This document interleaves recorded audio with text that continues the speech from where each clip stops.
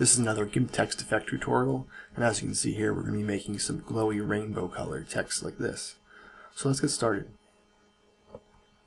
First of all, this tutorial relies pretty heavily on a specific font, so you're going to need to go to this page at font.com and download this font called Benny Blanco. I'll put the link in the description, so go ahead and just click the download button to download the font and install it on your computer. If you're not sure how to do that, you can follow this link to the site's homepage, and they have a little description of how to install fonts on various operating systems down here. And you can also click on the help link for more detailed instructions.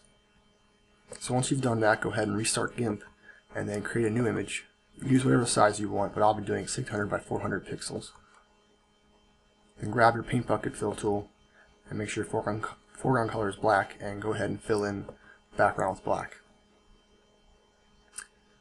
Then grab your text tool, switch your foreground color to white, and choose that font that you should have just installed.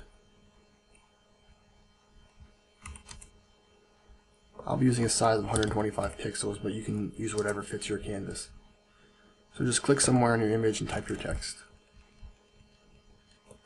As you can see, the letters are pretty close together, so I'm going to go over here to my tool options and change this letter spacing to about 10, so there's a little more room in between the letters. And grab your alignment tool, change this drop down menu to image, click on your text, and then press these two buttons to center your text relative to the image. Then duplicate your text layer and hide the bottom one. On this layer, check this box to lock the alpha channel. What that does is it allows us to paint on the text layer without affecting the transparency around the text. So all of our changes will stay inside the text and we don't have to worry about going outside the lines. Then change your foreground color to something else, like this red color. Grab your bucket fill tool. Make sure this fill hole selection item is checked, and fill in your text. Then change your foreground color to something else, like this pink. Grab your paintbrush tool, set the brush to the largest fuzzy brush, and increase the scale to around 5. Then brush some places on your text to add some more color.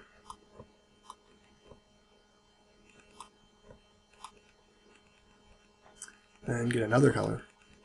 I'll use this blue, and brush some more.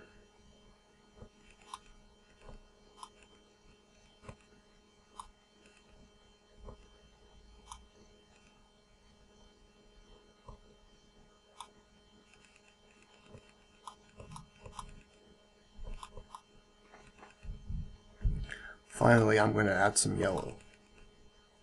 And I'm going to decrease my brush scale a little bit so that I don't cover up as much of the original colors.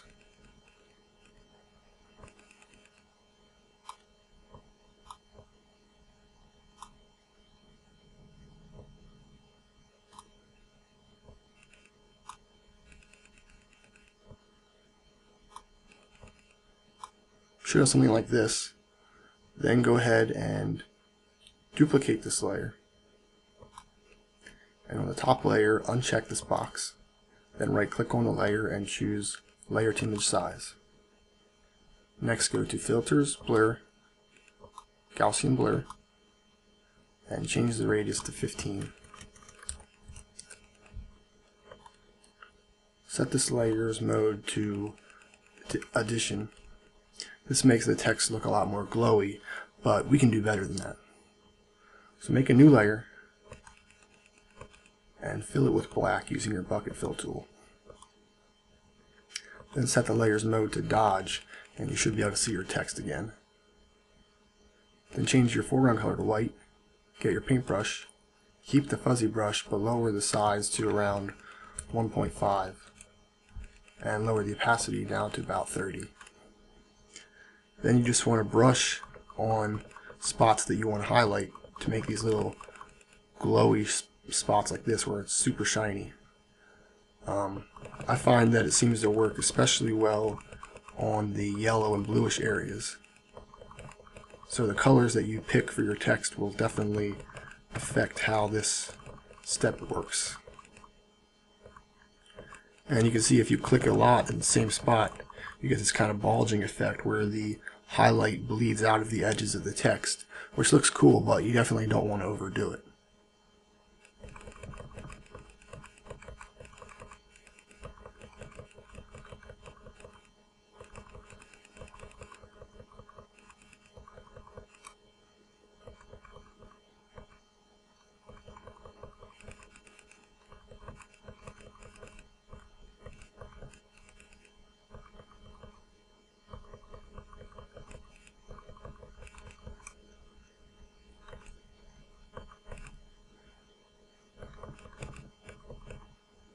I think that's pretty good. So you can do as much or as little as you want. Once you have that, then all you have to do is move your original text layer above everything else, unhide it, right click on it and choose alpha to selection so you get the selection around the border of your text.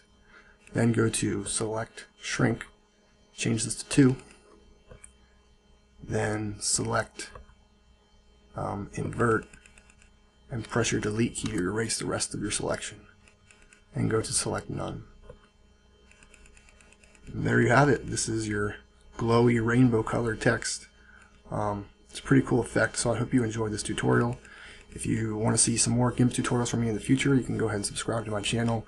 I'll definitely be posting more GIMP tutorials and probably some tutorials for other free programs that I like to use as well. So thanks for watching.